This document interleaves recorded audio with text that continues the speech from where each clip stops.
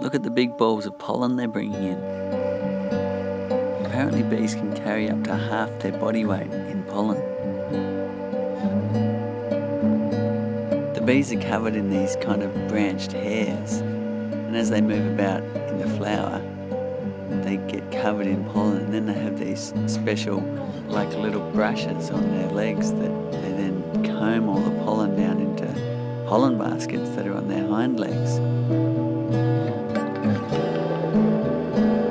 Pollen is a bee's main source of protein, and it's essential that the bees find a good pollen with lots of protein in it, because not all pollens are the same.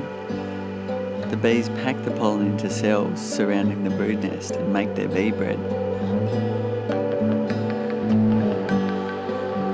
A single bee can visit thousands of flowers a day.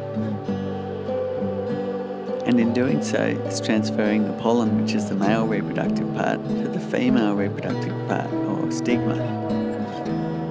So the bees need the pollen, and the plants and the trees that they pollinate need the bees.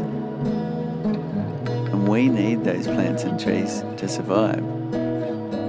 So humans, honeybees, and our agriculture are totally entwined together.